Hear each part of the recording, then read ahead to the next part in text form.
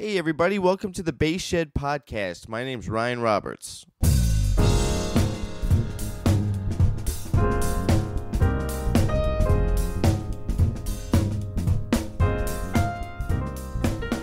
you doing, folks? My name's Ryan. I would like to welcome all the new listeners. Thanks for checking out the podcast. You can also find information at facebook.com/thebasshed, Twitter @BassShed, Instagram @TheBassShed. There's a YouTube channel. There's links to all of it at thebasshed.com, and you can email me at ryan@thebasshed.com as well. You can sign up for the newsletter that goes out probably a couple times a month, right? Letting everybody know what's going on with the content on the website as far as upcoming guests on the podcast. And you can sign up for the newsletter by texting the word SHED, SHED, to 66866. Once again, that is the word SHED, SHED, to 66866. All right, let's do this. So today on the show is my friend John Storie. John Storie is a guitar player, singer, composer, bandleader, and arranger. If you listen to the podcast regularly, you know that I have a problem with last names, right? That's well documented. I feel like Dick Van Dyke. I'm just always tripping over the ottoman of a last name, right? I come in. I'm on a mic. I'm talking here, and boom, hit the ottoman. I can't read a last name. I'm on the ground. Everybody's laughing. That's right. I'm a clown. Seems like there was a lot of angst in that. I don't know. I've done a couple takes of this already.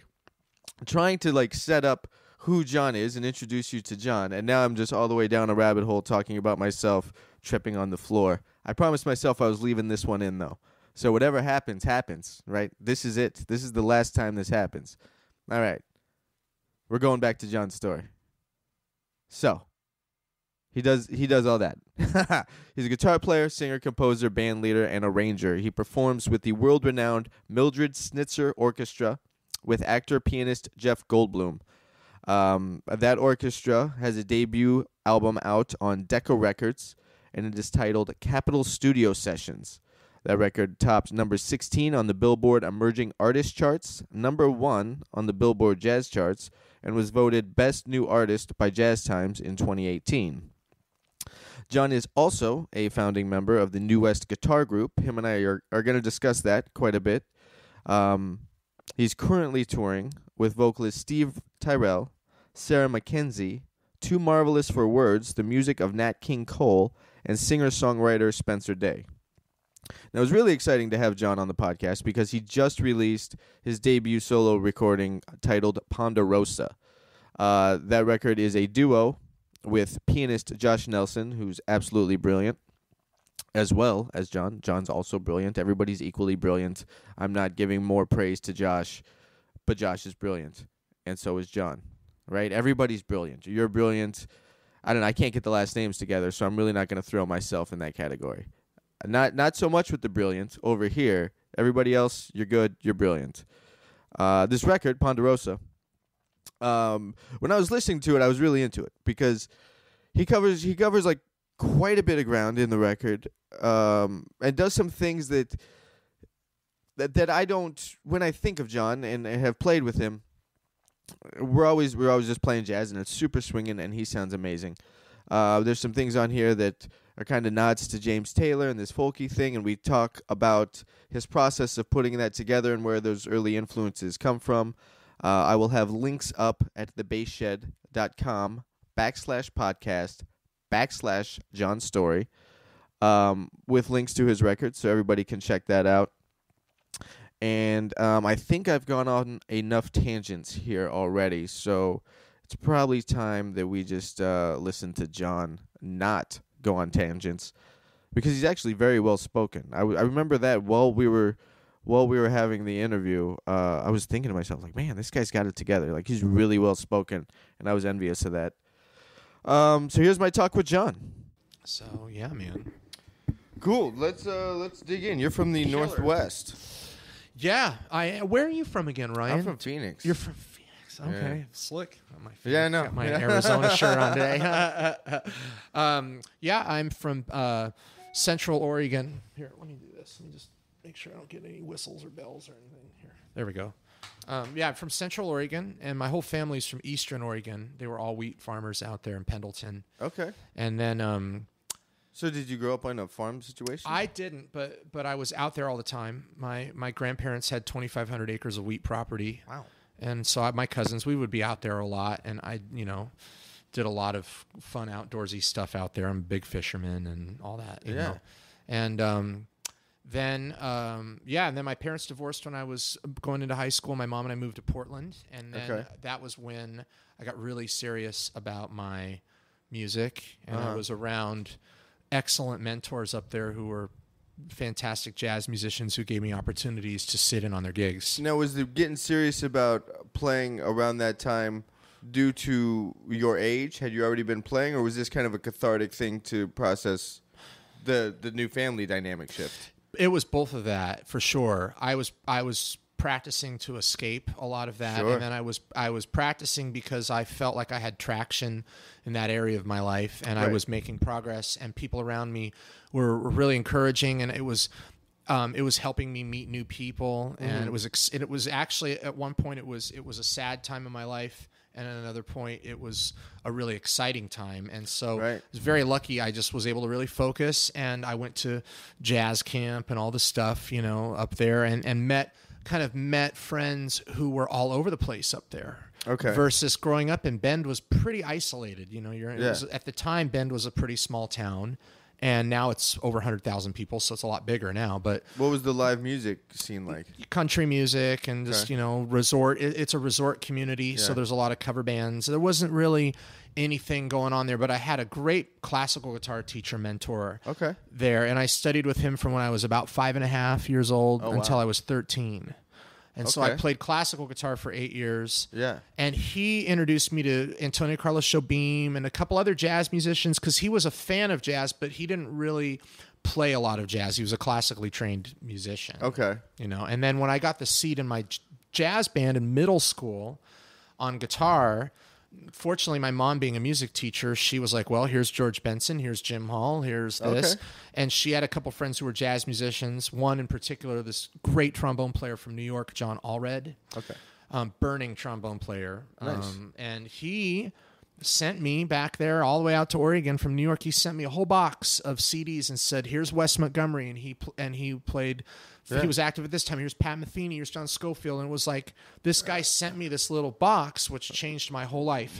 It really was like the keys to this thing. Because, here I am in Bend. There's no way I would have been exposed to that music there. None of the CD stores had any jazz except Kenny G and John Tesh. So it was like I would have never have encountered it. And then I got the sound in my ear, and then my teacher Chris at the time said, hey, this is so great you're doing jazz, but I won't be able to really teach you that.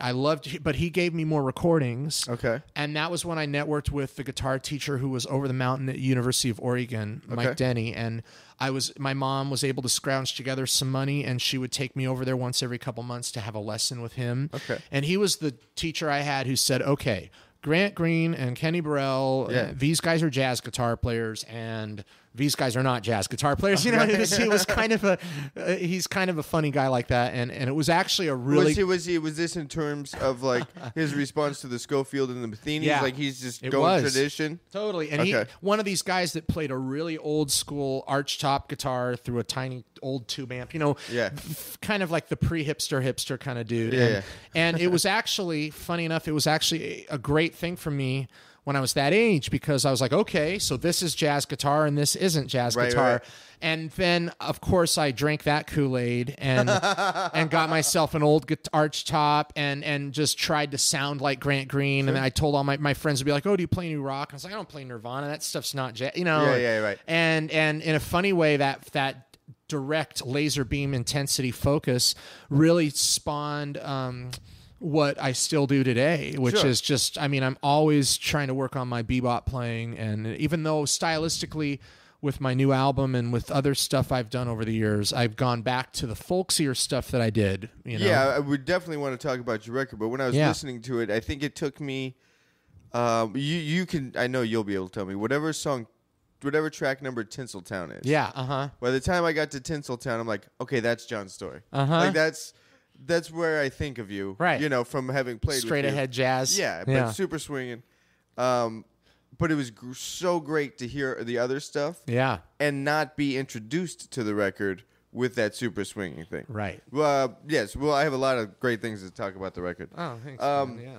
So you're studying with this guy. Yeah, I studied with Mike and then did jazz camp. And then I met some younger kids my age, a couple drummers and bass players who were up in Portland. And my mom and I, again, with my parents' marriage failing, and then my mom saying, hey, maybe we should make a move to Portland. Okay. So that you'll be in better music programs and you can study with some guys. And I was I know you were an only child? Yeah. Okay.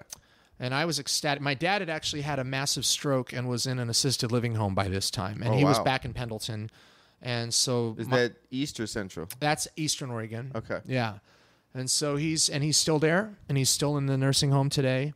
And so I was going out there to visit him, and at the time my grandparents were still alive, and my family was really fractured after all this. But my mom, being a musician, you know, she and I just our lives it was such an interesting time because the amount of music that I was delving into at that point was just crazy versus before with my dad. I'd spend a lot of time with him fishing. Yeah. You know, and I mean, we would just, you know, we did a lot of outdoorsy kind of stuff together, and he was not a musician. Okay.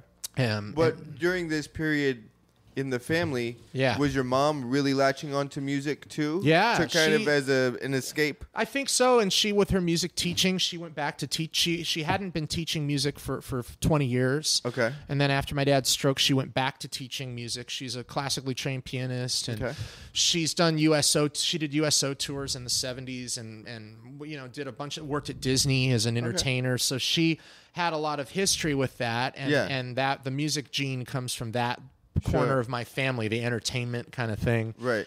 And she, you know, she did everything she could to get me all these opportunities.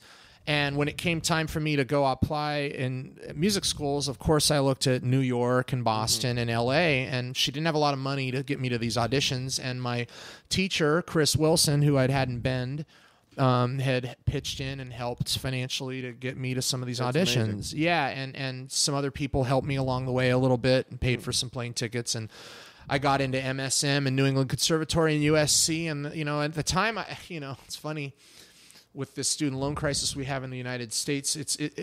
I was just so unaware at that time of like how much money it would really take me to go leap from there. To me, it was like, well, the music will just get me there. You know, I'm just, my playing will get me to Boston or New York, and then that'll get me gigs, and then I'll be fine. Yeah, I'll be amazing. I was 17, and I didn't know anything about anything with that. Course. Which is amazing. And my mom was like, well, you know, let's see how this all turns out. USC ended up giving me the most scholarship money. And I also thought at the time, I was like, well, it probably would be not the worst thing on the world for me to be on the West Coast, be closer to my parents.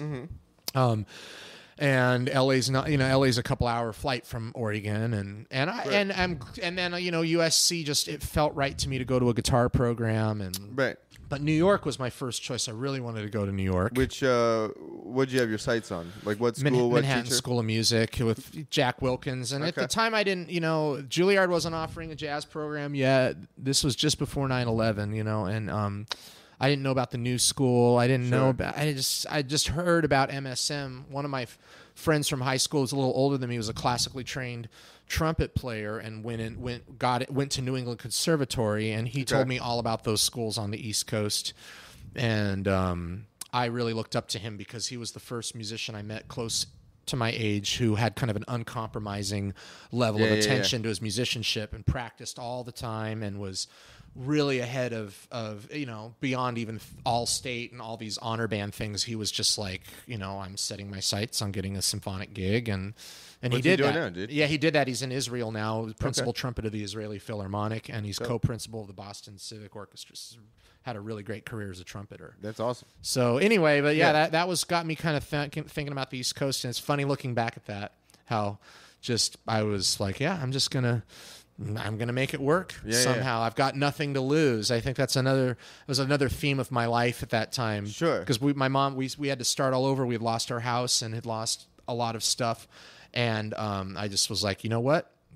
got nothing to lose. I might as well move to L.A. or New York. Yeah. See what happens. So you came out here. What year is that to go to USC? That fall of 2002. Okay. And then another thing about my record too is like this signifies 17 years of me being in Los Angeles, and starting August, at the end of August here when I have my release show, it flips over to 18 years I've been in LA, and I lived in Oregon for 18 years. So I've really 50. been in California now over half my life. And for the longest time, I felt more like an Oregonian, and I still do, and I miss it. But this album was kind of a way for me to say goodbye a little bit to that time in my life, and feel like I've moved on from Oregon a little bit more, and because just time does that.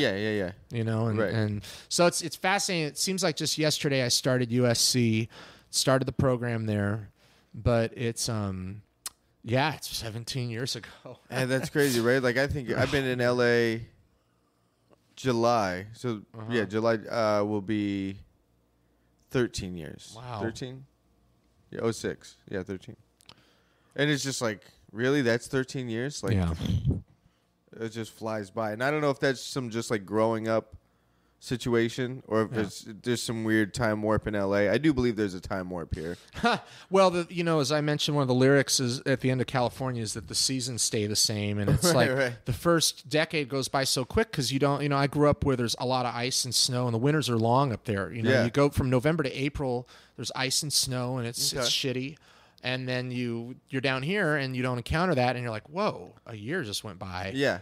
Sometimes you might need a hoodie. Other than that, that's it. Exactly. I mean, crazy. I haven't worn a windbreaker, and I haven't heard the word sleet on the weather report in 10 years. Ever. Right. Sleet and black ice. Those are two things you don't hear about down here, So sleet. Yeah. So I'm just, and it does fly. And I think it's also a sign that my career here has taken a lot of turns, and I can think back to each year after USC and really remember what I was doing each year, each time. It's kind of broken into these phases almost. So what are those? You get done. Did you ever go for a master's, or did you say a bachelor's? Well, I always had an idea that I would get an advanced degree, being that my mom is a music educator, and I didn't know if I could support myself entirely with my music.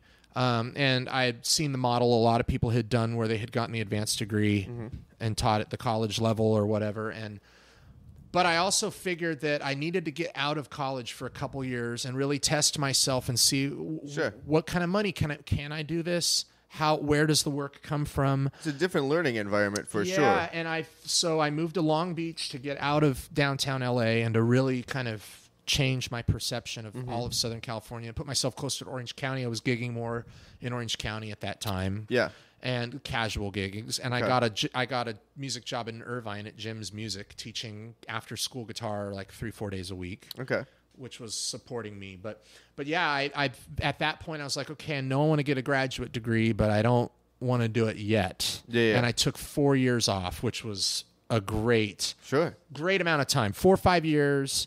And I really considered going back to USC because I love USC and I love all my professors there. But I also felt that I needed to artistically branch out more, and I needed to have a graduate program that maybe wasn't as academic. Okay. Because USC is a highly academic place, and of course CalArts is the place to go if you want a non-academic degree program. And Larry Kuntz and I had become really close at that time, and I talked to him about it, and he was interested and delighted that I would want to come up there and do the teaching fellowship with him, where I would teach some students and do that. And so and I entered CalArts 2010 and graduated with the MFA in 2012. Okay. And then at that point, I told myself, okay, if I can. So now you're at the 10-year mark of having been here, and you got, and it seems like you went through a healthy course. Like you knocked out the bachelor's, took a healthy break. Yep. Got some real world. You're being a musician in Los Angeles now. It's like, okay, go back in. So now are you going from Long Beach, because CalArts is what? What's up in Valencia? Valencia, that's the part. Yeah, I had moved several times actually. I went from Long Beach, and then so that's 2006 to 7. Summer of 07, I put all my stuff in storage, rented an apartment in Berlin for about a month and hung out with my buddies with New West until we toured around Europe kind of illegally without a visa. Came back and booked another 6 weeks of gigs around the United States. So all summer I was just a vagabond playing gigs. Okay. Then I found my buddies in Echo Park who needed a roommate, and I was there until January 2009. And those Is were this like a musician house? Yeah, and it was the recession years, and this was back when the rent in that house in Echo Park in 2007 was $420 a month. And the house had a slanted floor and was full of cockroaches and had possums that ran around the attic all night long, like possum roller derby up there. And the place was a bit of poverty with a view. Yeah. And Echo Park was not Echo Park like it is now. Sure. There were a lot of Korean gangsters and all sorts of stuff there. So I was there through the recession and had many months where my bank account would go to about $60. And it was rough. And then things started turning a little bit. In 2009, I found an apartment down in the beach in Playa del Rey, and I moved down there and had a crazy roommate situation. This older man who was a government contractor who was the most odd, eccentric person you could imagine. Okay. But also an excellent roommate because with his job, he was gone for weeks and weeks and weeks and weeks. So I had this place that was 150 yards off high tide all to myself most of the time. Yeah. So those were the party years. I was 25, and I would have crazy, crazy parties down there. Yeah. And I practiced a lot, and my teaching shifted more. I got better teaching jobs. I was teaching classroom. Okay. I taught 4th and 5th grade at one place and 6th through 8th at another. And so I got my classroom jobs. Were these jobs. after school programs? Or they were actually during the school day, and it was through Education Through Music Los Angeles. Okay. And I was teaching in an LAUSD school and at a parochial school. Now, what's that like? Don't you have to have teacher credential to do that? Not for teaching artistship programs, although those jobs have gotten more and more competitive in recent years. Back then, they were really they were like, we want to have musicians who are in the community go into the classroom and do this teaching. And they basically provided music teachers to schools that were underserved by music. And the nonprofit provided half the funding, and then donors and the school and everyone else provided the other half through fundraising and whatnot. Yeah. And I did that, and it was great. I got a really good, really hard job. That's the hardest gig I've ever done, for sure. That teach the classroom? Yeah, hardest thing I've ever done in my career. But it because of what, actually? Because of the administration, the paperwork, the red tape, the kids, part? Everything. Working with middle schoolers, and being you feel like you have to be a bit of a politician. Like you're basically fighting for the music, and a lot of people are telling you how to do your job. Mm-hmm. So, and there's a lot of miscellaneous obligations besides just teaching in the classroom, like all sorts of professional development and all sorts of meetings and Christmas concerts and spring concerts. And so it was hard, but I'm glad I did it. And I got into the groove with that. And it was great to wake up and go teach from 8 a.m. to noon and go make a couple $100 before most of my musician friends were up. And they also at the time were very flexible with my touring, because my touring was pretty much exclusively with New West. But And what year did that start? With New West. Oh, New West. Oh, yeah, 2005. Okay. So by this point, so you're going to USC at this point, and explain what New West Guitar at that point was, quartet was, and is now. Yeah. So New West Guitar Group, nowadays we call it, was originally called the New West Guitar Quartet, and it officially started in the spring of 2004. But our first tour was the summer of 2005 when we went to Japan for a week and represented USC at the World's Fair and also at the University of Hiroshima, which is a sister school to USC. And we were sort of sent there as a gift by the university. And at the time, an organization called the LA Bureau of Tourism, or LA Inc. as it was called, it's no longer a part of the mayor's office any longer. But it was a LA tourism organization. And they also sent us to Berlin 3 other times after that, sent us to Europe. Oh, sweet. As a result of this. And anyway, yeah, we started off as a student-led group, and the goal was let's book gigs in the summertime, you know, and book club dates. And with me being from the Northwest and all these guys being from California, we were able to kind of line up all of our connections and actually line up a pretty solid I-5 tour from here to Seattle. Okay. And we did that every summer. And then 2008 and 2009, we went through a couple different personnel changes and moved to a trio format. Okay. And then we had Jeff Stein was in the band from 2010 to 2014. And then We released 2 albums during that time. And then Will Brahm's been in it since 2015, and we've done a couple records since then as well, a live record, and so we've done 9 albums, and then we've gone and played in the Philippines and Indonesia and Japan and Europe and Canada, and then a lot of dates around the continental United States and coastal, just each side. Yeah, actually the Midwest, the South. We've played in Texas. We've played in the Intermountain West. We've played in Georgia. We've played with Perry moving to New York in 2009.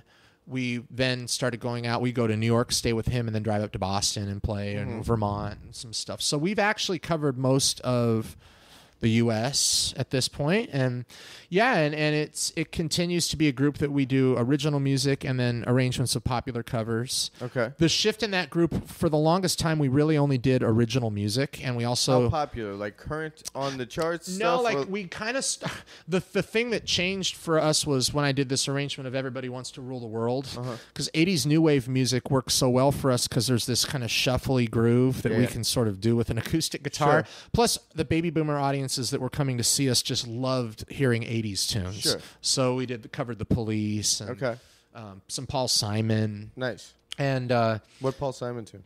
We did Late in the Evening off One Trick Pony. Yeah. You know, there's been a few other things we've sketched out over the years. Cool. So, yeah, and that when we started doing those arrangements, then New West really, the whole concept shifted, and we started doing stuff that people recognized, and then we would insert more difficult kind of our own original stuff in between all of it. Right. You know, and then that's been the model since then. But nothing to ever alienate, or it's not. Yeah. It's artistic music it's art music in the sense that it's 3 guitar players playing instrumental, but it's not so artsy that it's you're gonna lose them. We did, man, back in 2008 and 2009, we did a whole show at Kumbwa up in Santa Cruz entirely free. We played for 2 hours and totally free. And that was the extreme, and that was great. I mean, what was the response like? It was actually all right. You know, it was all right, and it was, you know, if there's a place to do that, Santa Cruz is the place to do it. Where in Santa Cruz? Kumbwa Jazz Center, great venue up there. But we also we did all acoustic guitar shows. We did a lot of alternate tunings. Okay. A lot of experimenting with pedals and effects. At some point, we really went overboard with that.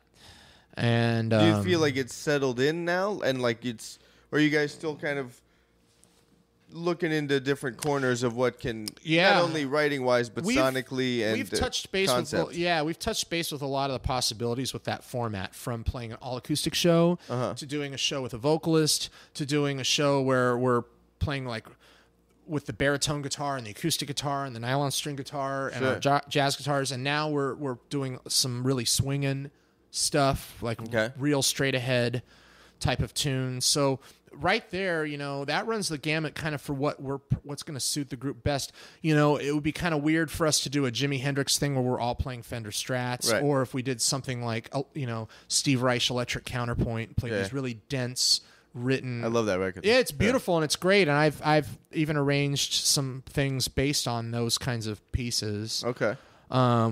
We've adapted some pieces that were written for classical guitar ensembles like the LA Guitar Quartet and adapted that to our group. But really, I think the focus, the unique thing about New West is that blend of the acoustic guitar and the archtop guitar, because there's really not a lot of other guitar ensembles that do it like that. Sure. And it's been fun too, because the science of learning how to get a good steel string sound has just become a huge thing for us, you know, a huge focus. Let's dive into that. In what sense? Yeah, like learning how to get a good acoustic guitar sound live. Okay. Through a PA. Yeah. Okay. And in different rooms. I mean, it's such a battle to begin with. And so but that's what's so cool about being on the road with 2 other guitar players. Yeah. We can sit in the car for 6 hours between gigs and be like, man, how do we do this? Sure. How do you set the preamp? Right. Maybe if we try this. Maybe if 3 we do guitar that, players are going to want to talk gear, of course. Yeah, and then we're at a gig and we're sound checking, and then, you know, one of us goes out and listens, and one of us plays, and it was like a whole nother level of education just being on the road with other guitarists. Yeah, of course. And versus if you're the only guitar player, sometimes it's just like you don't really have any money to bounce these kinds of ideas off of. Right. And we're trying different instruments. I have this really beautiful Jeff Traugott acoustic guitar, and we were trying some other guitars that were like not as pristine to think that maybe that would solve some of the acoustic guitar issues. Okay. What have you learned in this process? Well, we've learned the value of a good sound guy. Yeah. We've learned the value of a good venue and a room that really is tuned right. Also, just equipment-wise, is there anything that's like there was this missing link that you discovered? Well, the whole we're in the advent right now of the best pedals that are ever been built ever.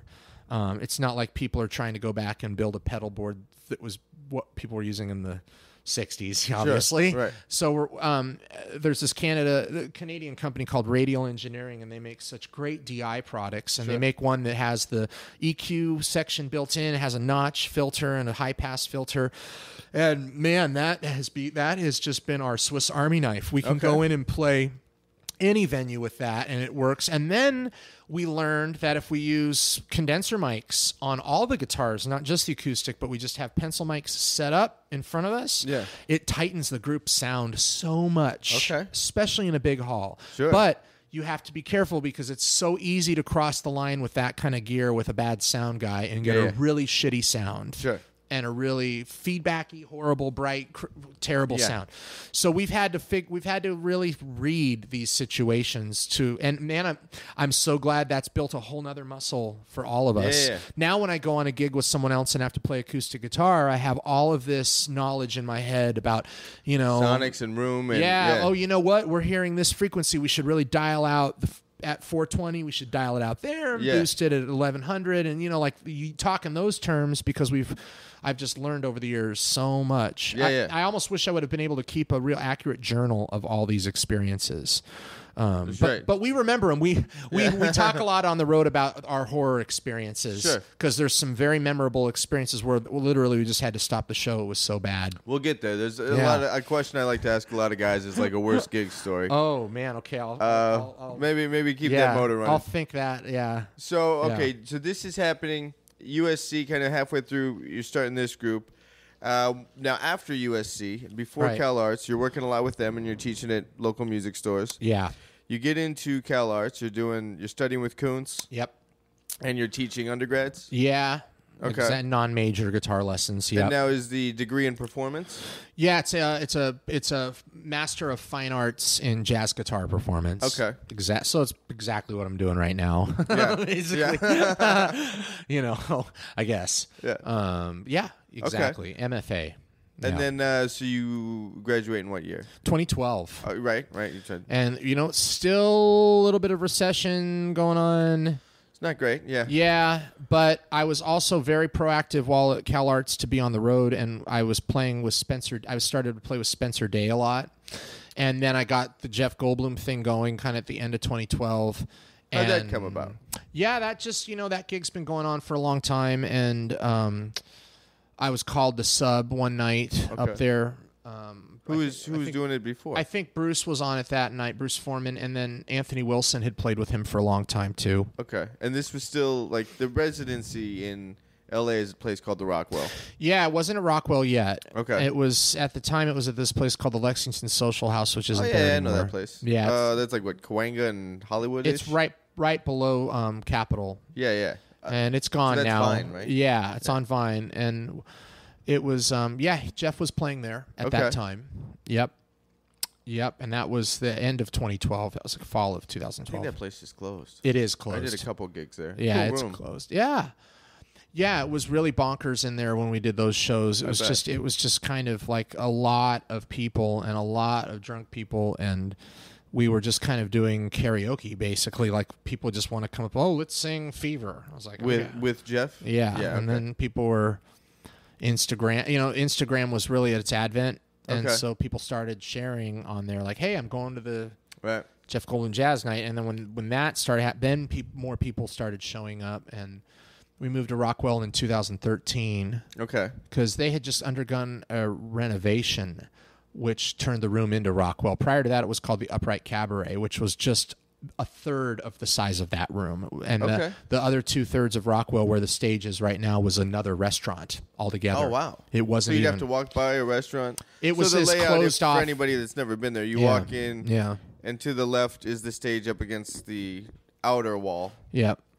Then there's a restaurant. Off to the right, there's a bar. So you walk in, and where the stage is a restaurant. And then there's a wall separating it to something. Yeah, yeah. Okay. And that restaurant was closed for a lot of years. It had operated as a separate business and then was just a vacant room. And I saw it.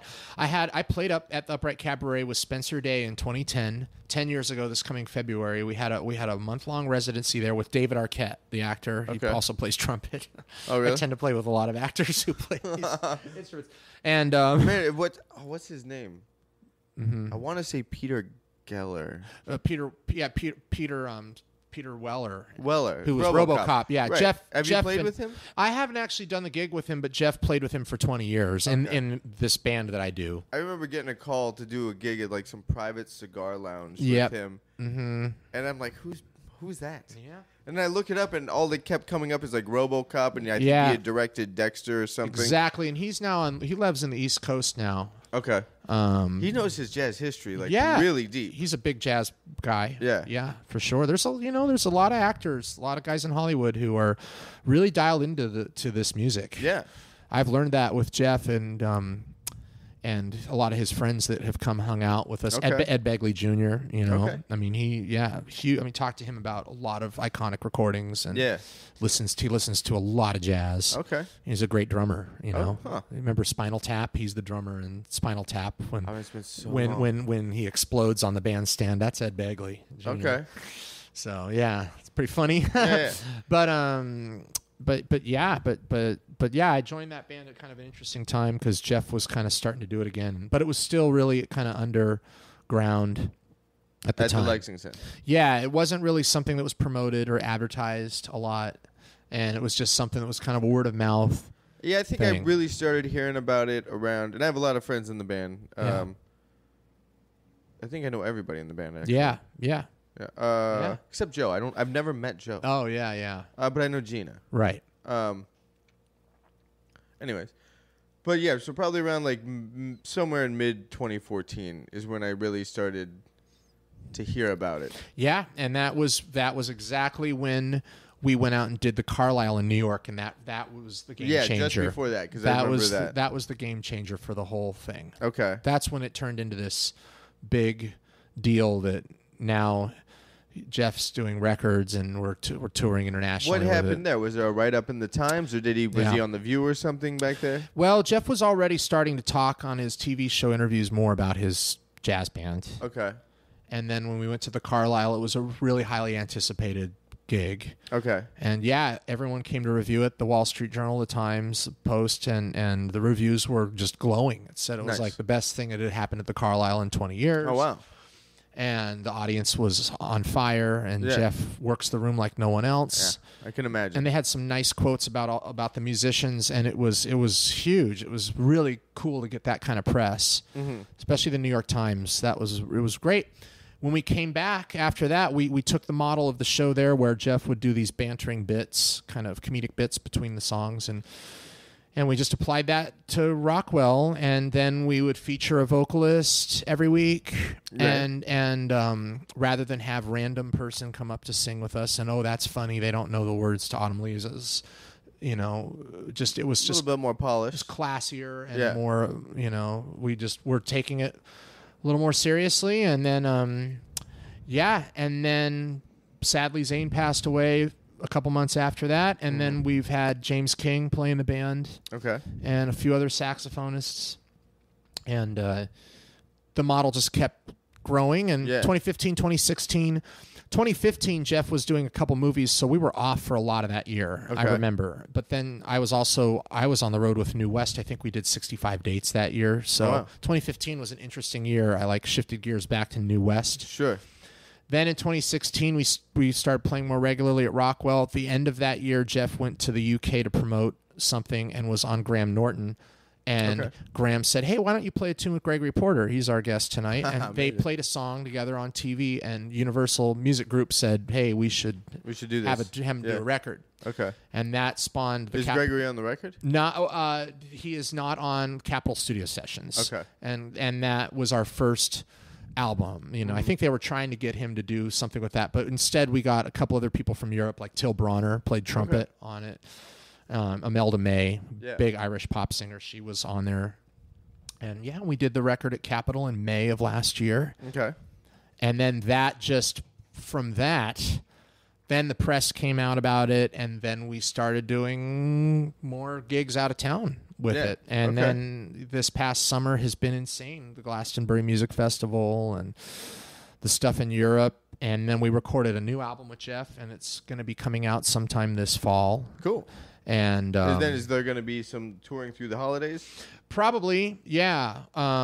We don't know yet for sure. It looks like we're going to go back to Rockwell here in September for maybe a couple gigs.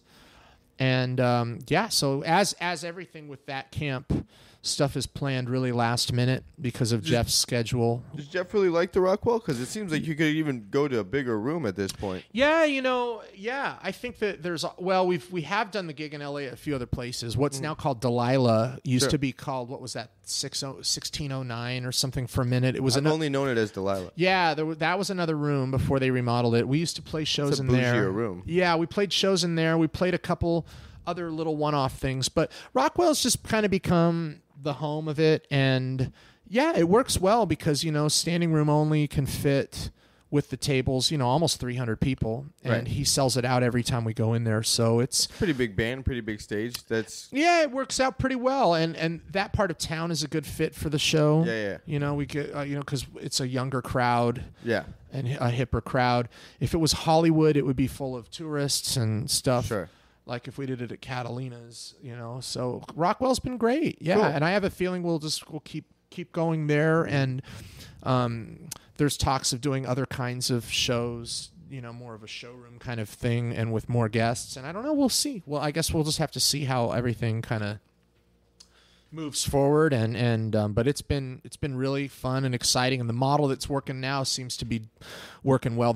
It seems like Jeff is the most comfortable in that situation, and he can really be himself. Perfect. And that guy practices more than most musicians I know. He's awesome. So dedicated.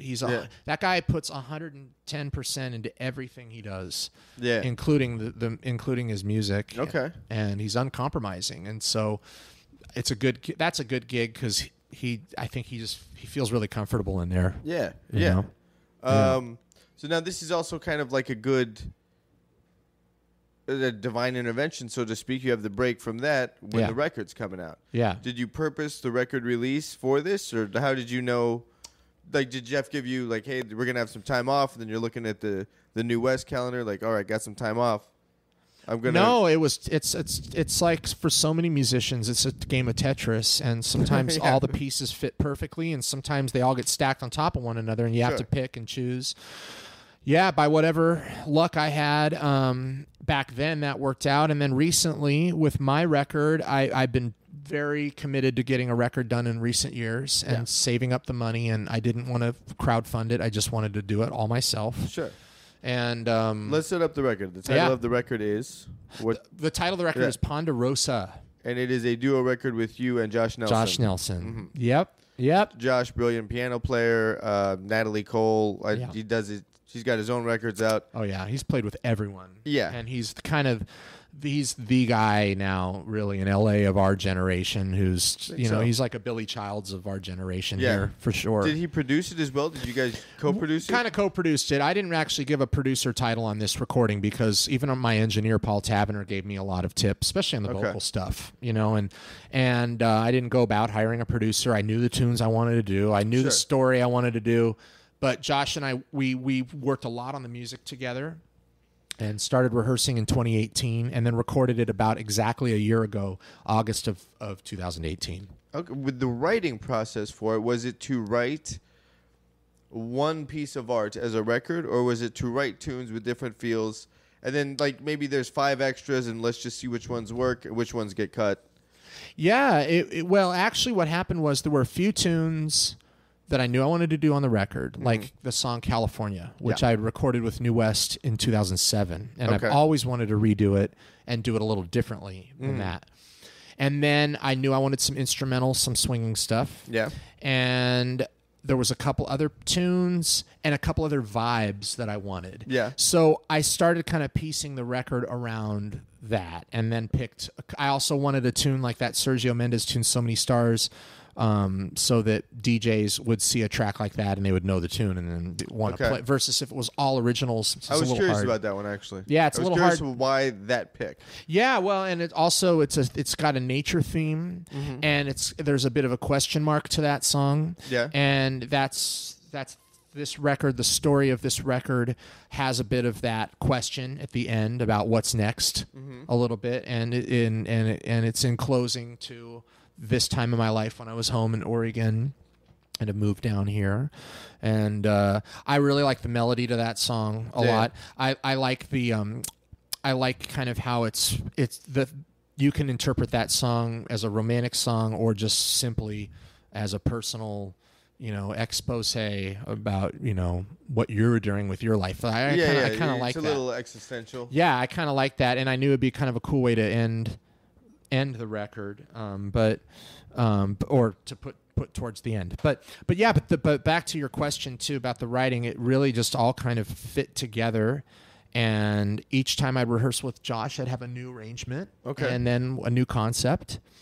And I also took the New West model a little bit with the acoustic guitar sound and doubled the acoustic to get some more energy on some tracks. Sure. So that it wasn't just one track of guitar and one track of piano. Yeah. Yeah, I remember it's a track pretty early on the record. I can't remember how the exact intro of it goes, but you kind of start out with that Matheny-style double time. Pretty fast strumming. Yeah, thing. Exactly. Yeah. Yeah. That adds a nice energy to the whole piece. Yeah, and I wanted, there had to be some more up-tempo stuff on there, and that I wanted that. And again, like for people that have listened to the New West stuff so much, I wanted this to be something that they would put right in that playlist. Okay. And that's a New West kind of sound. Yeah. The strumming guitar sound for sure. Okay.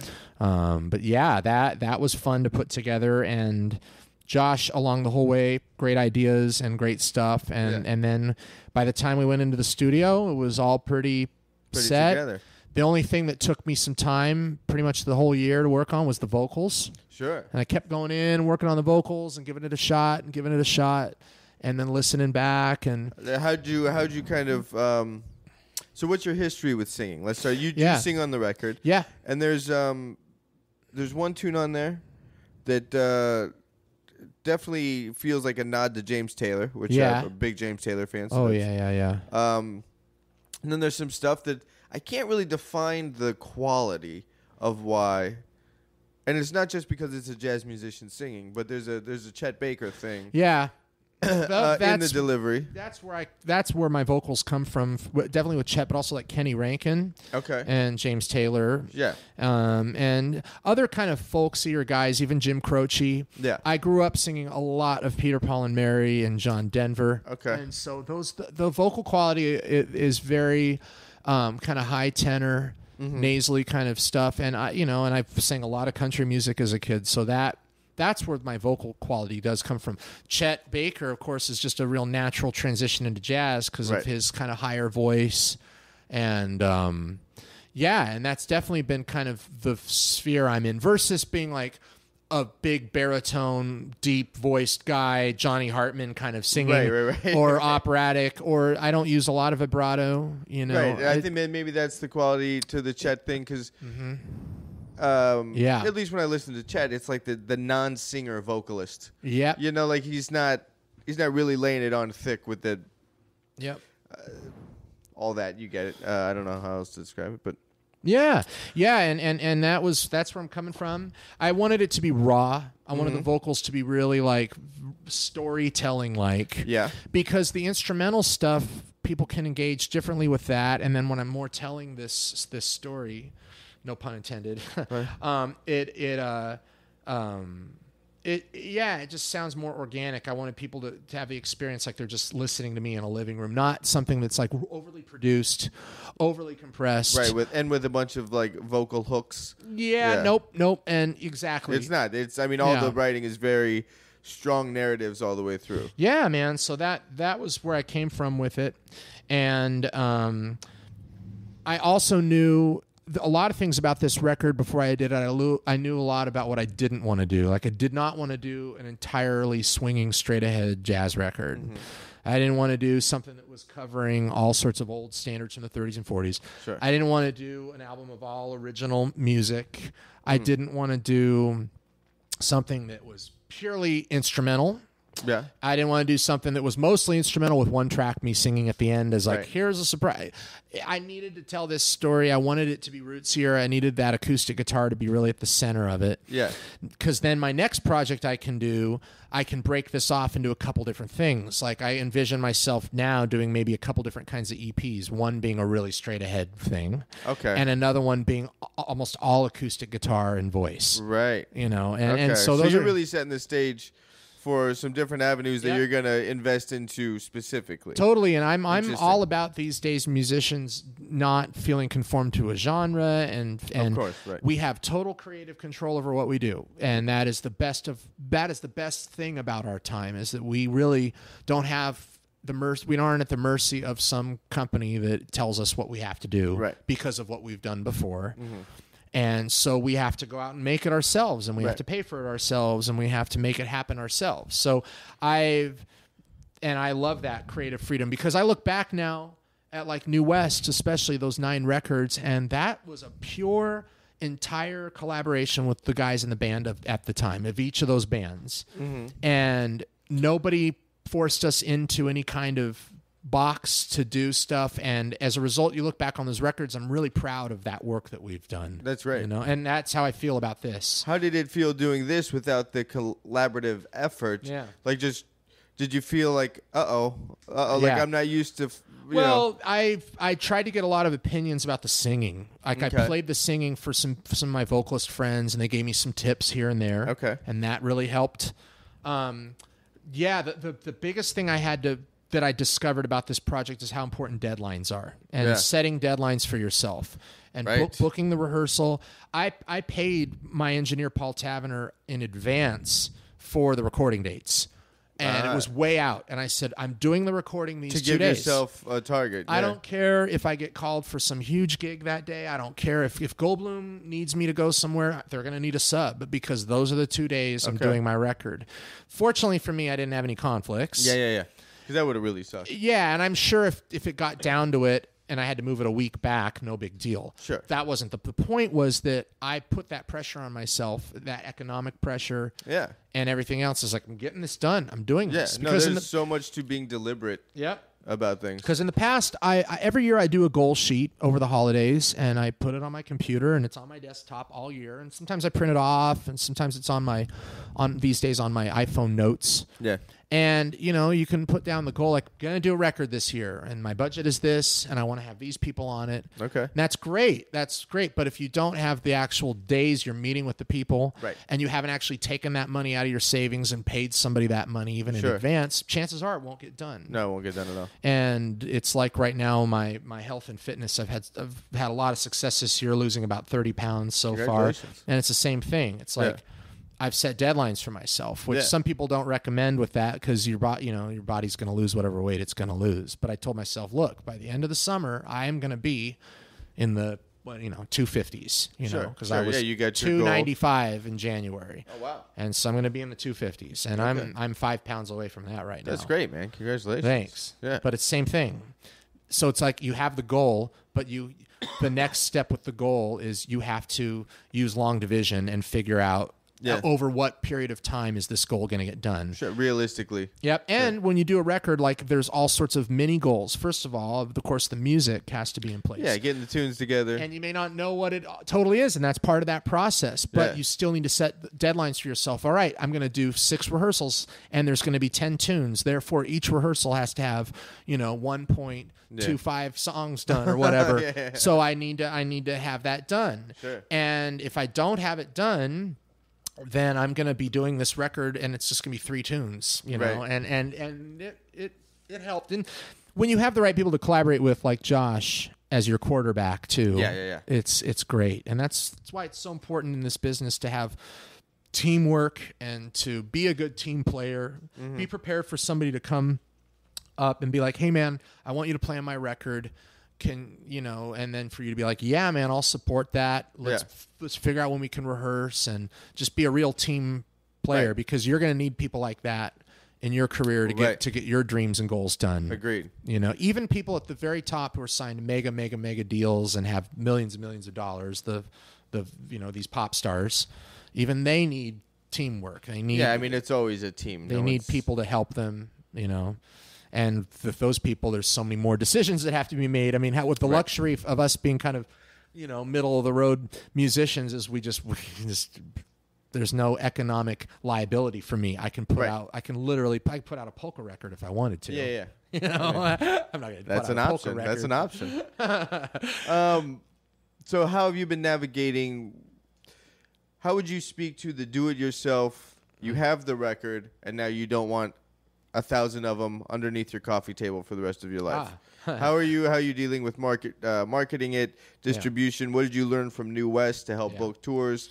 How would you speak to? I mean, because that's a big world out there. Yeah. Well, I don't know if anybody has really fully understood how to navigate, but you've had some success at it with New West. Yeah. We actually, New West, and I think this record too, lie in a small genre in music that still, CDs are still valuable, you know? If I was putting out pop music and house music, it would be pointless for me to make a CD because it's all people, DJs. Yeah. All right. But the world I'm in, there's older people who like this music, and they come, and the people that come to performing arts centers want to have something signed at the end of the night, even if it's the concert program. And a lot of them are more than happy to give you an extra $10, $20 for that disc. Right. They may never even play it, but you've given it to them. Right. They're walking away with. Yep. And we found that with the New West, and there's been a lot of discussions over the years about, okay, when do we stop ordering physical product? And I'm like, well, we go on the road and we make an extra $600. I mean, that's real money. I'll take $600, you know? So with my thing, first of all, I just printed 500 and half of them went to the radio stations right away. Okay. And so you got K-Jazz. Yeah, K-Jazz is going to play it, and Mark Rennie of Groove Marketing is doing my radio promotion for me. He's excellent. I highly recommend him, especially in jazz. So does he do PR to get it to the stations? A little bit of PR. He sends off the press release, and, you know, but as with radio stuff, him just being the guy who's servicing the record, DJs will just be checking that out for that sake of that, you know. So... yeah, so I've always been happy with him. He's always had great results. Okay, and he's a really good guy. New West? Yeah, he's done several records with us with New West, and so I'm doing that. And then instead of hiring a publicist, I'm imagining I'm going to be spending over the next year probably a couple $1,000s in just Facebook ads and Instagram ads. I feel like that's more important now than spending $5,000 on a publicist to go get you 5 articles in some magazines. I mean, but then the other thing you got to wonder is, like, what's the nature of a magazine anymore? True. I don't know. Like, when you were coming up, did you read Guitar Player Magazine or Downbeat or whatever? I had stacks of Downbeats and stacks of Jazz Times, and I'd go to Borders. I'd pick up one, and then I'd go pick up a couple CDs, and sometimes I'd look in them and see who was on the cover. Like, I remember one time Dave Holland was on the cover, and I was like, oh, who's this? Yeah. And I go over to the CD section. There's these beautiful ECM discs that are $22 a piece, and there's Dave Holland Quintet with Chris Potter and them, a beautiful blue cover. And I was like, well, okay, I'll buy this. And I went home, and I was like, whoa, what is what's this? Happening this here? is These guys are so good, but I don't know. Are they playing changes? And so, you know, that was how it was in the late 90s and the early 2000s until iTunes. Quick tangent. Coming from the guitar player or teacher who said this is jazz and this isn't, how did you, when you got back around to checking out the more and more modern guys, the guys that are still living today, how did you process that music? Yeah. Well, some of them I was like, well, this isn't really something I could see myself doing, you know. I also like the imagery of the consummate jazz guitar player, like the Howard Roberts guy that's sitting on a stool, playing a big hollow body. And I saw myself as being that image. So if I heard jazz that was a little bit outside that, like Ornette Coleman, I was like, oh, I'm not. Well, I mean, he's outside of everything. Yeah, I'm not going to pay attention to this. But you know, as I got deeper and deeper into it, I was like, well, actually, you know. Yeah, there is so much of what I do want to do in all these people's music, you know. And Pat Metheny, I started getting more into Metheny, you know, and Schofield. Yeah, both of those guys I hadn't heard on record, and I saw them live, and that was where I heard them the first time. I heard Pat trio with Bill Stewart and Larry Grenadier, and that was the first time I'd ever even heard Pat Metheny. Man, that was an amazing trio. It was the Trio 99 tour, and I saw him, and I was just totally blown away. But I did leave the concert being like, is that jazz? Or is it like instrumental craziness? Sure. And could I see myself doing that? Because I knew I wanted to be a professional musician. I knew I wanted to go out there and do that. So I was constantly listening to stuff and sizing it up based on, well, is that what I could do? Or I can't see myself rocking out in front of an audience with a saw body guitar or cranked with a synth patch. That's just not me. Yeah. I'd have to have a major life turn of event to be like that. Then it turns out that you go out and be a professional guitar player and you end up doing kind of all of this stuff. You know, and it's not like you just do one thing. But yeah, I was so back to your question too, like about publicity and magazines. Back when the brick and mortar stuff was real and the internet was in its infancy, it was so essential. Sure. And these days it's great to get articles in those magazines, and I love Downbeat. I love checking that stuff out. But I think what is leading us to other gig opportunities and other collaborations with musicians is just how we're posting on our social media pages. And and if you intersect with these people in real life, like when I'm on tour with some of these bands, they'll reach out to me and ask for a lesson. And that's where it yields kind of that economic flow that maybe would have been in place 20 years ago, where you'd hire the publicist, get the article, and then get booked a gig. Right. Or your booking agent would hustle a gig because you were on this magazine. And these days it's so different. The booking gigs thing is so different than it was then too. And so is it... Do you do a lot of the administrative work for New West? Yeah. Perry and I share that role almost exclusively. And then so you have that skill set going into booking your record. Is it just simple as using your contacts and shooting them another email? Kind of, and out of respect to all the work we've done for New West, I'm not going to necessarily dig into all our contacts and try to book gigs with this band. However, I mean, what I've learned from New West is it takes a lot of persistence, and like you sit down and send 30 emails and get no responses, you know, and that's the reality. So, I mean, what's your move there? No response. Do you send a follow email? Depends on how much I believe in the gig. Okay.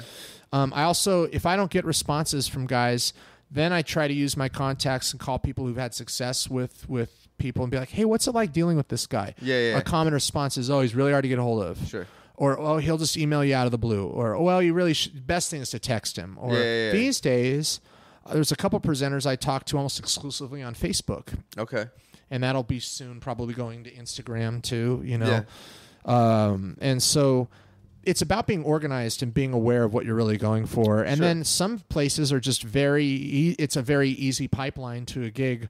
You know, bars and clubs that just book a lot of music have to book a lot of music. So you email them and you have a specific date. And if you're professional and very clean with your delivery and you just give it to them and say, here's my band, I'm coming through town on this day. Would you book me? And if you've done your homework and looked on the calendar and see they haven't booked the date yet, you know, versus if they've already got somebody booked, it's a great way to not get a response right there. Right. But if you've done your homework and then you do it the right way, I've found a lot of success with that. But also, I've kept a lot of detailed data over the years about who I've reached out to for a long time and how they've responded. Because there's some presenters you go do a gig with and you don't want to work with them again. Or you feel gypped, or the deal wasn't as good, or you know you could negotiate a better deal next time. Right. And you have to have some history with that. And do you have contracts on all these? Yeah, and now we have a booking agent with New West, so the contracts go through the booking agent. Now, does the booking agent procure the gig? Yeah, or they do now. And we have kind of a non-exclusive deal with our agent where we can go out and book some gigs for the band, but but it doesn't really behoove our relationship well to do that because the incentive needs to be on the agent to go book the gig. Sure. Because you have to pay them regardless whether they get it or not. Yeah. Well, they just take a commission. Okay, of each one they commission book. on the gig. So if they don't book any gigs, they don't make any money. Right. We don't make any money, and then nobody wins. But I've done some stuff like hustled a few things that I knew have a good budget. Okay. That I can and then just been like, okay, before we negotiate this, why don't you get in touch with our agent and they'll deal with it, and then that'll inspire the agent to go book a couple more things. Nice.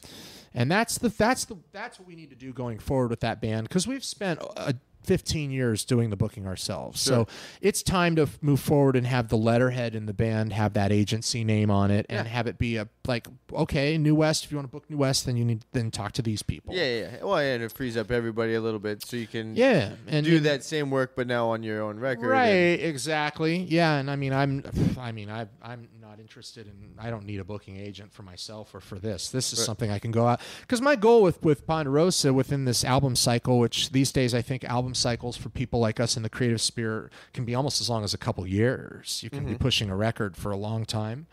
And making new videos, and then new content on the same. Put up a new video of one of the tunes from the record, and boom! All of a sudden, your record is brand new again. You know, and so That's because there's like, as a viewer, there's so much coming at you all the time. Yeah. That if you were going to put up a video on the record or do some of your own press on the record, in 2 months, I've seen so much of people's, you know what I mean? Like, I've seen so much of that.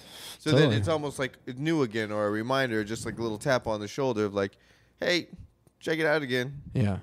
And you're right. You can get a solid run, some longevity out of and one it's record. about, these days I think for self-financing musicians, it's about getting really creative and making your dollar go really far. So if you put $15,000 into your record, you want to get $30,000 of stuff out of that. And how do you do that? You create new content. You make a phone post of you just doing one of the songs from the record, or talking about the record, or a podcast about the record, and then you put that out, and it spins the record in a new way. It doesn't have a shelf life. Records used to have kind of this shelf life, 6 to 8 weeks, and then it was old news, and so it was like. Really? Is that a statistic? Well, I've read a lot about kind of how record labels pushed albums in the 60s and 70s. And you'd be surprised. Wow. A very short period, month or two would go by, and then the record wouldn't be on the front display. They'd put new stuff on the front display. Okay. Yeah. But then what would be the deal? The band would be touring it or something, so that I think that the press they're coming to the town near you? Yeah, and then the band would be touring the record, and then when the tour was done, they wouldn't tour the record again. They'd work on another record. Right, they'd go to another Plus, record. the obligations you had with your record deal in those times were within so many years, you would do 5 records for them. Yeah. And you were getting paid to do that. So for us, when you're paying to do, there's no push to do it. You can do one record and make it last for 6 years if you want. So. So with my album, I'd love to see myself book 10 nice gigs this year with it around the country at some things. And because it's mainly a duo record, I can hook up with whatever piano players in the area. Yeah, I was going to ask you about that. Because I know Josh is a busy guy. Yeah, and Josh and I can book some stuff, and I want to make it worth it for him because, he's the best. Yeah. I did a really great run of dates in Portland with Nikos Saropoulos, who was here, and Nikos played the music and killed it. Yeah. Sounded so good. He's got a great record out. Yeah. He's a great guy. I love Nikos. Yeah, absolutely. So, and even do a full rhythm section thing, and then just do a few tunes from this record, and then play some tunes. There's another thing about being a jazz musician is I can always go do a set where I'm just putting in some quick arrangements of some tunes, a couple originals, and then a few things from my record. Sure. So and with the press about Jeff's new record coming out this fall, that'll help me also just go to people and be like, I've got this record out. Do you want me to come out and do this? A lot of schools are interested in me coming and presenting my concert booking touring class that I do a seminar on. And I talk a lot about strategies when you leave school of how to go get a gig, and how you can set reasonable goals and what you might want to expect if in our creative world. And it's also turning into this thing where people are now knowing I'm doing higher profile gigs. So they're asking, well, how do you build a career in Los Angeles where you're playing with high profile people and doing that sort of stuff? So it's kind of interesting. Part of the class is like DIY, grassroots, and the other part of the class is, okay, I'll give you a little bit of a story about how I took 10 years to build a career and now I'm doing these gigs. Right. You know, so it's... I mean, so much of it, I would assume, in this masterclass is going to talk about the goals and the thing you kind of already talked about it all. That's your baseline, so to speak, of that all these things are built off of. Yeah, and you know, you forget when you're a working adult and you've been out of college a few years, you forget that college kids, you know, they need advice on like how to write an email. You know, like be clear and direct. Sure. Know how to describe your music in a sentence. That like you could tell your mom's bridge friends what your music sounds like. Yeah. Because most of the time when you're trying to get a gig, you're talking to somebody and you don't really know what their background is. No. They may know nothing about jazz, and yet this or could be how much time they're going to spend reading the email. Yeah. You need to make it in and out. Yeah, and the creative part of what we do is not a big part about getting a gig, really. No. Getting a gig involves certain skills and a certain dynamic, and it's a little relationship, and it's a projection of how you see yourself in your career. Sure. And if we are always stuck in our right brain and our creative sphere, and you're living in your little vacuum, writing all your music, and then you try to go out and get a gig like that, you're going to be denied real quick because people aren't going to believe that they can put you on the calendar and get anybody to come see that. Right. Versus if you're like, look, here's what I do. Here's why it works in your venue. Yeah. Check out this video. Would you be interested in booking it on this date? Thanks for the consideration. Sure. You know, and college students don't know this because they're in a music major. Right. And they're living in the creative sphere. So I try to give them a little bit of like, all right, let's role play. You're going to email me right now. You're going to describe to me your music, and I'm going to tell you if you get the gig or not. You know, and that's what that class is a lot about. That, and then it's also about a procedure and organization, and how the value of collaborating with people along the way can really help you go a lot farther than if you leave school and you just try to do all of this on your own. Sure. You know. And that's just the reality of it. You know? Yeah. I mean, these days, economically, it's the reality of it, and we have to. The other thing too, I try to really instill in them without telling them directly, is the notion that musicians are poor is just bullshit. It's not real. Like, we can be broke and poor, but we also can be economically stable and organized and strategic. And we can make ourselves comfortable enough so that we can go out and take some risks. Yeah. And do like I did this record, and I did this whole thing myself, you know. And, because these students are leaving school and they're having a lot of doubts in themselves, and their society is doubting them, and even their families are saying, well, when are you going to get a real job? So this whole notion, I try to show them that I never believed that. I never once believed that you have to be a poor musician. Sure. And, you can be a poor doctor, too. You can be a poor lawyer. Right. So you might as well not be a poor musician, you know. But now how would you speak to the mentality of, I'll get by with my playing? Yeah, right. Because there's a naivety, being naive, whatever the word is. Naivete. There it is. To that. Yeah. That like, oh, no. They'll hear me play and I'll get the gig. Yeah. And then you're just in. It's changed a lot. I'm 37. You're 35. Yeah. Okay. So it's changed a lot since we were that age. Yeah. I don't know if that age still permeates school or not, but.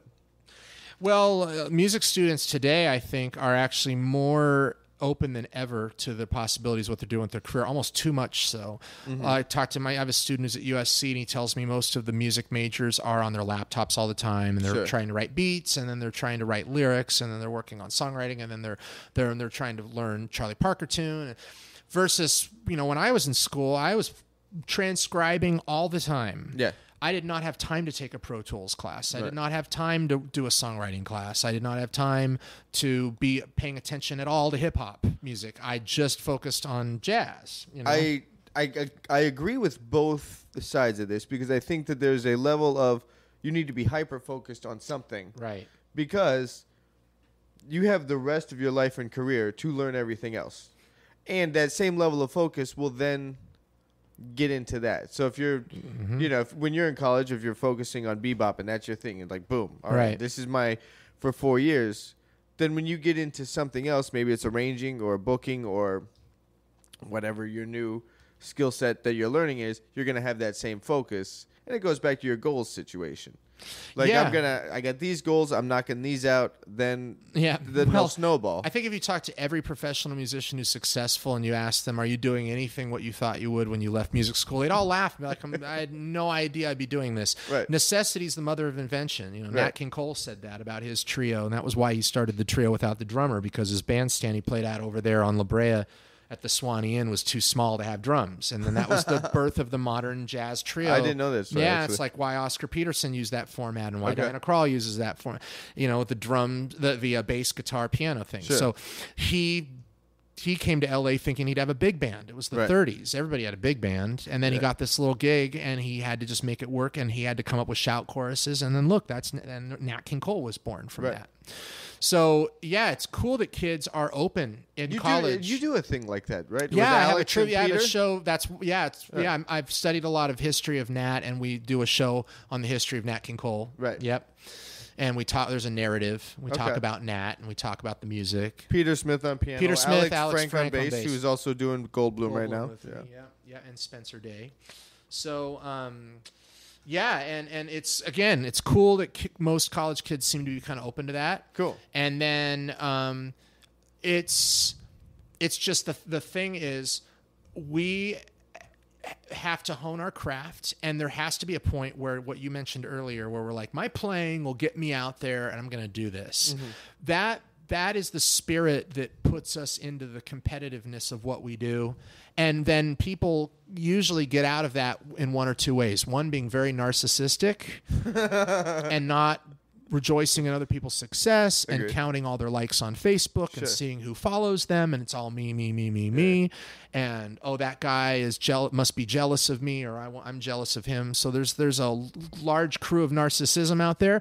And then the other people come through that and they're like, look, my playing got me to this point, but now I'm doing some teaching and I'm inspired by that, and I'm working on my music this way, and I'm happy to be doing this gig, and I've got this opportunity in front of me, and I'm not yet doing this in my career, but I'm going to make this happen in my career. Sure.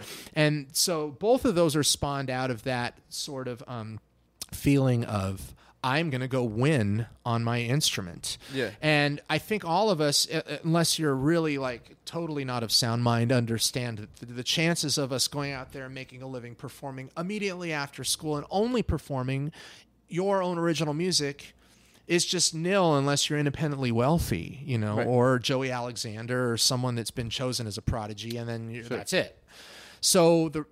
So being that working musician, being uncompromising with what you do, and saying like, okay, I'm going to be really undeniably good at this, while always being like, yeah, but I could apply that to this, and I could apply that to this. And then, have you answered the question for yourself? Yeah. Not that there's any like time period in which it should or not be answered. Maybe some people address it, maybe not. I don't know. Have you ever asked yourself and answered, what is success for me? And come to terms with your own concept, right, so that you can take this burden off of yourself. Yeah, well, I mean, I feel like this year has been a big time of reflection for me with my album and with just some. Was that pretty cathartic going through all that? Yeah, and I've actually, I was sharing that with my family. My mom was visiting recently. We were talking a lot about this, and. Yeah, I mean, I do legitimately feel like I'm doing everything I wanted to do when I was in high school and when I wanted to go be a professional musician. And I'm doing even more stuff than I even realized I'd be doing. Sure. I didn't realize I'd be juggling 5 road gigs. I didn't realize I would also be maintaining a private lesson studio, like 20 students all over Los Angeles. Oh, wow. And where do you teach out of? I just go to people's homes or they come here. House calls, these days I'm kind of full. Great. But at the same time, I knew I'd be teaching, but I didn't know that much. And I knew I'd be on the road, but I didn't know that much. I also didn't understand the economic strata at the time of what it takes to really pay the rent as a musician. And now I'm like, oh, that's how many gigs I need. That's how many lessons I need to teach to pay the rent. So I do feel like I'm doing what I wanted to do. And to me, that's success. And also the things that I have yet to do in my career, I have a lot of stuff on the teaching side. Like I'd love to be more involved at a college and teach more at the college level someday when I'm not on the road as much. Faculty or adjunct faculty? I'm already doing adjunct work. So yeah, maybe more adjunct work or adjunct work at a different kind of college here in LA somewhere, and writing curriculum for people learning the guitar. I'm working on a bunch of online teaching right now with Elite Guitarist, and that's helped me kind of focus on, okay, what are to me the touchstones of being a jazz guitar player, and how do I get people at the basic level in learning this stuff, you know? Now, let me ask you this, just musician to musician, not that anything it's been that otherwise, but right. When you get into that realm of the online lessons, I think to myself, related to the bass, I'm not going to give them anything new. Like, the internet's been around. Someone's already posted a video on a different way to think about the fretboard, or how do you navigate that to bring this kind of freshness to it? Well, I feel lucky that the platform I'm using, this website, is really great. And they already have a lot of people paying attention to their classical and flamenco track. Okay. And then Larry Kuntz and I are doing. Do you teach a lot of that? Because that's I don't. Okay. I am now a closet classical guitar player. Okay. I cannot compete with the guys out there that are playing classically. It's just not in my. It's also not how I hear music anymore, too. If I play classical guitar now, I sound like I swing stuff. Oh, really? Because I'm a jazz guy, you know. Right. It'd be like a classical guy playing the 12-bar blues, you know. So, but I'm lucky that the platform is really great, and that's half the battle, the branding of the platform, because people know they're going to consistently get the right content from this one place. Right. And they look forward, they anticipate to what the next content is. So if you're out there just trying to do it yourself and put it on YouTube and start a Patreon page, just be like, hey, if you want to join my lessons, it's $10 a month. Yeah. You know, that is a challenge, and it takes time to build that. And then it's a numbers game, because if you can get 100,000 people subscribing to that, then more people subscribe just because there's 100,000 people subscribed to it. Yeah, there's that. So I've been learning more about it and seeing what's more successful out there. And it's this vibe of, you know what, I'm just going to go try this. I'm not going to worry about it being so competitive right now. Right. I'm going to make the content undeniably great. I'm going to make it really airtight. There's a learning curve to it. Yeah. I'm sure I'm going to look back at these videos in a year and be like, we need to take those down, and I need to redo all of them. Yeah. You know, and I sandbag myself, because I think, like, I try to appease 3 years from now Ryan with the video. Yeah. And that's not going to happen. And I got to just go. Well, it's funny too. We were talking about my weight loss earlier, and like, I've dropped 20 pounds since the first videos in March. I'm looking at these. I'm like, oh, man. I got to go cut them all again. Yeah, I should go do those again, because I see my big belly, and then the next video, the belly's gone. People are going to think I'm like a starving musician. Or I should be doing weight loss videos instead of... double dip, man. You can I guess so. Both. I don't know. Inspirational weight loss videos. But but the online teaching, I feel like, first of all, it's just this is the way things are going forward. It's here to stay. It is, and I want to figure out a way to participate in it somehow. Sure. I may not be super successful at it, and there's going to be people out there who are gonna, you know, like, or certain pages that just end up being like my music masterclass has been uber successful in jazz, and that's a big page for us to be competing with on Elite Guitarist, but it doesn't stop me from going out there and trying it my way a little bit too. And I definitely believe that there's people that are running these sites that have their team together, and they're full-time online teachers. Yep. I can't say I want my career to emulate that. No. I don't want to. Yeah. I don't want to be a full-time internet lessons guy. Like, there's other things I want to do, and I'm sure you do as well. So as far as it's part of my world within music, I'm good of it being just a piece of the pie. It doesn't. Yeah, and I mean, there are people that are making a lot of money on online teaching stuff, and it's awesome, and that's great. And then, and I like what they're doing for the community of the instrument and music. And my career though is gonna always be really predominantly playing and recording. So. Also, I believe people like me who play and record for a living, part of being successful is you have to maintain a level of mystery. And I'm not saying like that you're holding your cards to your chest about what you're doing or trying to be secretive or trying to like connive around what other people are doing. But you can't tell everybody everything that's going on, because part of performing is, hey, surprise, I have a huge gig next month. I'm playing the Hollywood Bowl. You know? And the listener hearing an element of surprise in your playing. And so doing online teaching, a little bit of that still helps maintain a little bit of mystery in my performing career. Or playing on Jeff's gig, people are like, oh, I wonder what other gigs that guy does. Oh, he did Ponderosa. Oh, this is guy in Jeff's band. All of that is an important thing versus people that are just teachers. Right. That's not really an element of that career. In fact, you don't want a lot of mystery. Right. You want people to have as much access to your teaching methods as possible. So it is a little hard to be successful in the online teaching thing when you are going out and performing and you're a performing artist. So but that's why Larry Kuntz and I are kind of teaming up on this.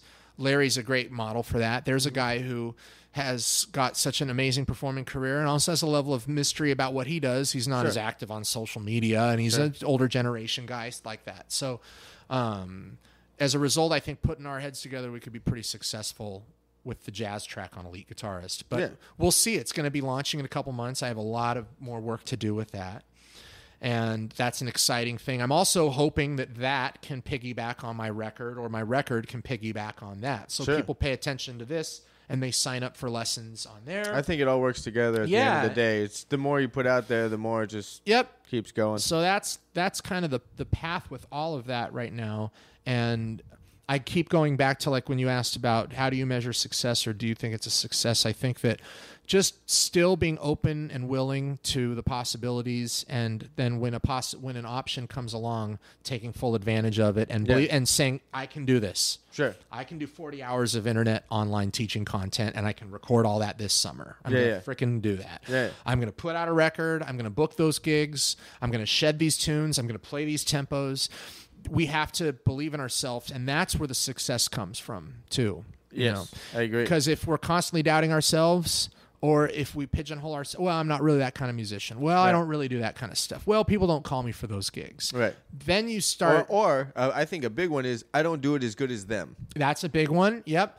Then all of a sudden you find yourself in 10 years being like, man, I never really was able to do the career I wanted. Or you get really stuck, and I can imagine even the uber famous guys like Pat Metheny and stuff, they must at some point feel like, well, I have to be Pat Metheny, and I got to keep cutting these records. But I mean, talk about someone that was strategic in his career. What is he didn't play on anybody's record until I think he had already done 5, and then he started doing those Brecker records. And the ones with Joni and whatever. I know, man, I know. And he had just set himself up like, I want to go here in my career at a young age. I mean, Bright Size Life he was 19, I think. 19 or 20.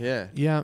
Yeah, and it's such a different time in the music career then, too. Yeah, absolutely. Guys like him were totally dependent on a record label to promote them, and it was successful. It was also a time in society with the counterculture movement, even being a few years after its infancy, after 1968, in the mid-'70s, you had a culture of people that were really open to listening to all kinds of music. Yeah.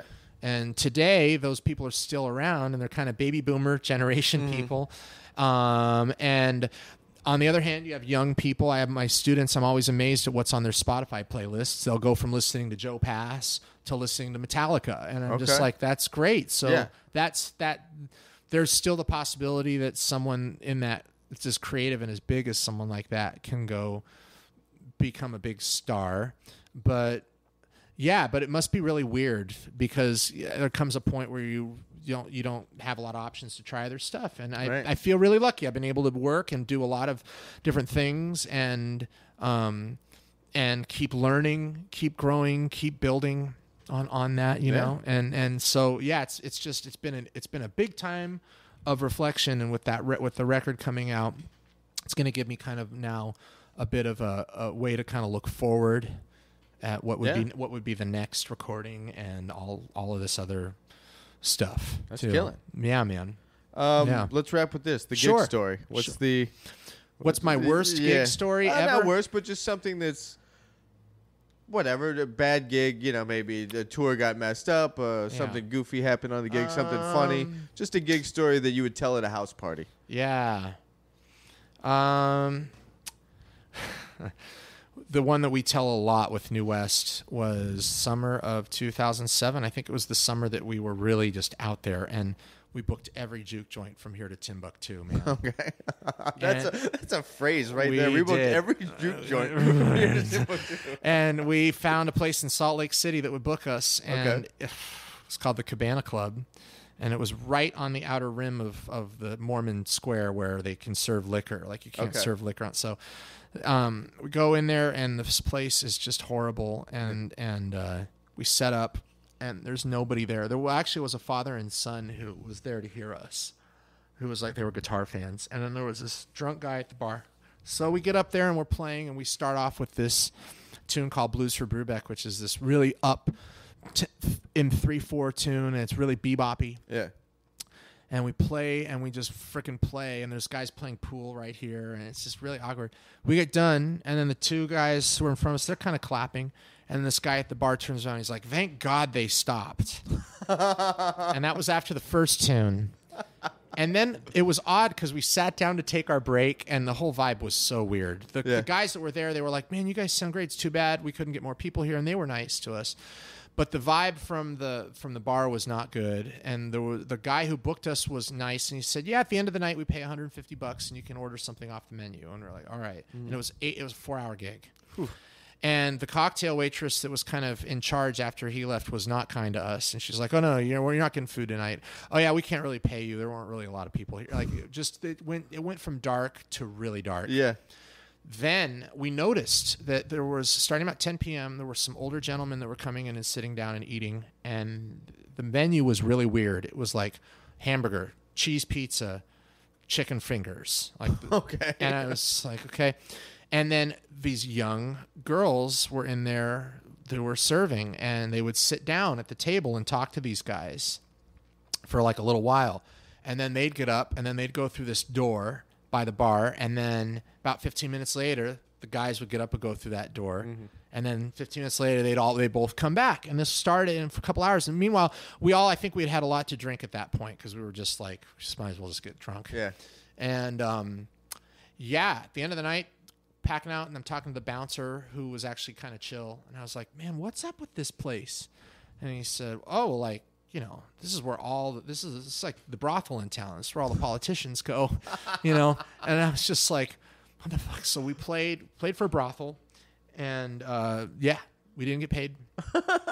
And we had a tip jar. We had a big beer pitcher in front that we put $1 in. And these jerks that were playing pool all night, that were getting more and more drunk, came over, and then they poured an entire pitcher of beer into the tip jar that had like $5 in it. Oh man! And we were all in we were driving around in 2 cars back then, and we got in the car. I remember I get in the car with my buddy, and we just didn't speak to like each other. We weren't pissed at each other, but we were just trying to process everything that had happened. Woke up the next morning. We were staying with our friends in Park City in this beautiful house. We get up, and we were just like, "Did we just do that last night?" And then we just were in like hysterics, and it became the gig that we like. That's still the that might be the worst. That might be the one of the worst ones. Yeah, that's played in a brothel in Utah. Yeah, right. Didn't get paid, and the first thing they said to us when we started was, "Thank God you guys stopped." Right after tune one song on a 4-hour gig. Never again. Yeah, but we all have to do it. You know? We all have to be there. There has to be a few times in our career where you gotta. I literally felt where like you gotta wonder, what am I doing with my life? I felt like I was going to war. I felt like I was going into the war room. You know? John, thanks for doing this, man. Oh, my pleasure. Cool, buddy. Thanks, dude. Best with the record. Thanks, and dude. Your website is this johnstorie.com. Apple Music, Spotify. Apple Music, Spotify, Bandcamp. If people want to donate to the cause, and Yeah, and Amazon, it's available everywhere. Yep. Great. And if they want a physical copy, they can come to my show at Sam First on the 29th. Cool. And I'll have all those links up at the Awesome. Bass Shed website. Yeah. Thank you, man. Cool. Thanks, buddy. Very, very excited. Uh-huh. Thanks, dude.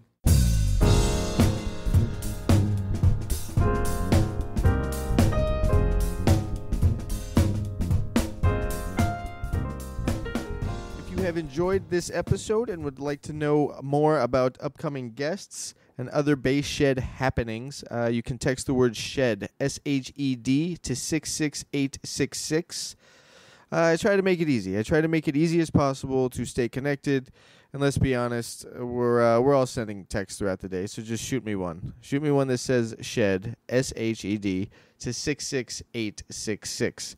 And we'll get you plugged into the newsletter. You can also hear previous versions of the podcast at Apple Podcast, Spotify, Google Podcasts, and Stitcher.